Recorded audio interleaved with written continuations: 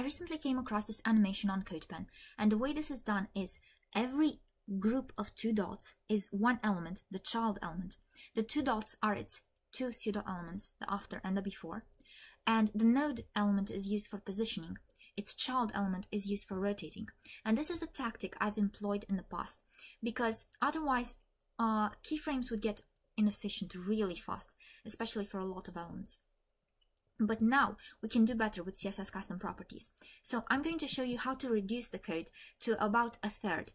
First of all, we're going to compact the markup, and we're going to node, but let's switch to a preprocessor. In general, I prefer using the preprocessor that lets me write the least amount of code. As for the styling, we're actually going to delete everything and start from scratch. So body, background, black, and then for node, we're going to set position absolute. We're going to set a padding, which is going to be, I don't know, something. And let's set a background just so that we can see stuff. White. And now we can see it. Let's put it in the middle. So that's going to be top 50%. And it's going to be then left 50%. And now let's add a border radius, 50%. And the next thing that we're going to do is distribute this stuff on a circle. So we have 12 of them, and the circle is going to be of radius r. Let's say we're going to make it in viewport units. And what we're going to do is set a transform here. And it's going to be a rotate.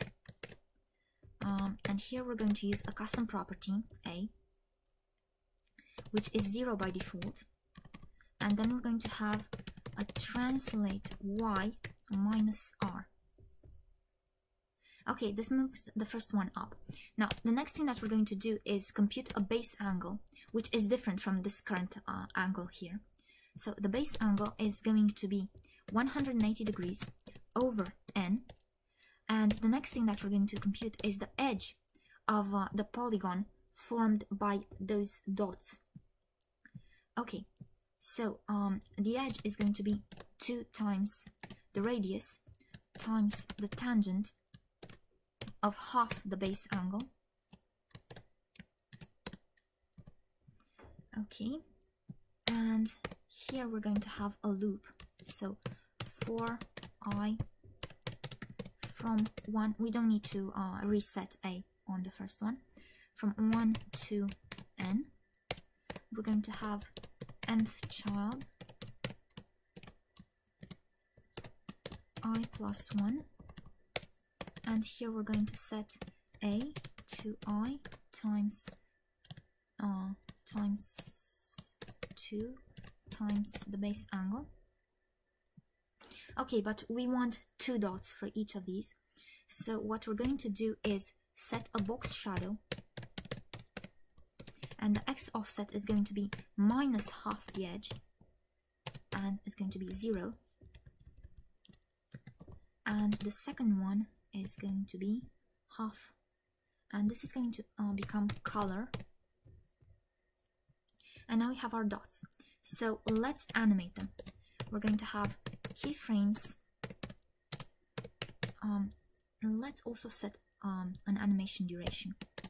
So t 2 seconds, and next thing 50%, 100%, and we're going to have another transform.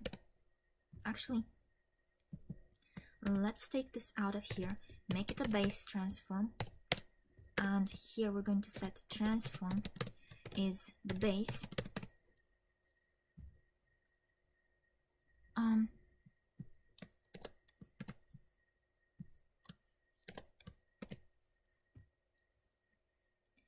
The same, and here we're going to add a rotation, rotate half a turn.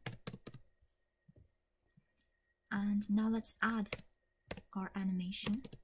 So animation, our rotation, the duration is t, and it's going to be infinite. So now it should work, they should rotate, but we need an animation delay. So animation delay is going to be I over n times t. And now they're delayed, but here, one more thing, they don't all rotate in the same direction.